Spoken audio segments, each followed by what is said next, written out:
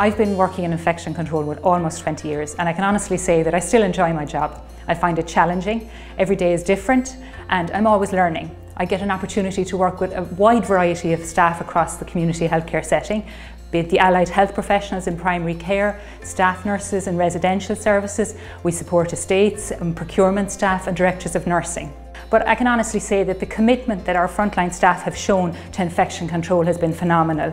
It's really been warming to see the way infection control, there's been a light shone on it over the last 18 months. And I suppose I can really say that at this stage, it's a great career to get into, and there's great opportunities now in Cork Kerry Community Healthcare to join our infection control team. So I lead the team of infection prevention and control nurses in Cork Kerry, and we provide advice and support to all our facilities. COVID-19 has made infection prevention and control part of everyone's lives.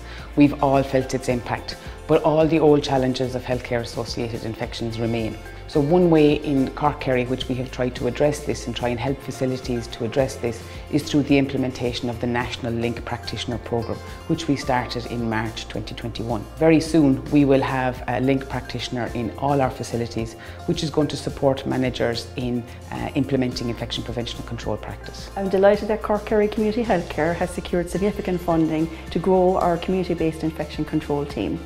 We currently have a small team making a huge impact. They're a hugely valuable resource, and we are hoping that the additional resources to our team will enable us to do even more. I'm so proud of the work the Infection Prevention and Control team have been doing, particularly over the last year and a half during the pandemic, and I'm really excited to see where they will go with the additional resources. So the IPC team is absolutely essential to me. I'm delighted and very grateful to have such a great team and such a great resource to help me provide the best patient outcomes and to enable me to keep my patients and staff members safe. Here in the Department of Public Health we work really closely with our colleagues in infection prevention and control.